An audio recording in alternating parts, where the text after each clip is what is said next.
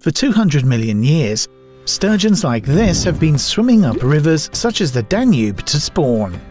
In good conditions, some sturgeon species can live for up to 100 years or grow to a massive 7 meters in length.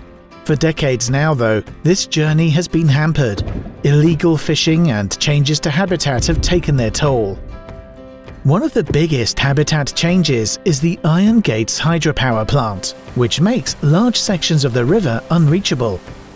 As a result, the Danube sturgeon are among the most threatened species on the IUCN Red List. So, what can we do? In the lower Danube, bans on sturgeon fishing have been put in place to ensure the survival of the last of their kind. But these measures aren't enough. River routes such as the one blocked by the Iron Gates are vital to sturgeon migration.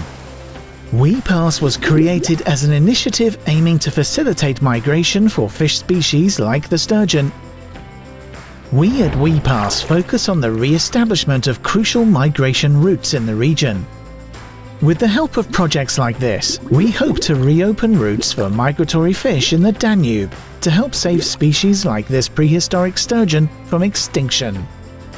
Stay up to date with WePass. We protect migratory fish. You should too.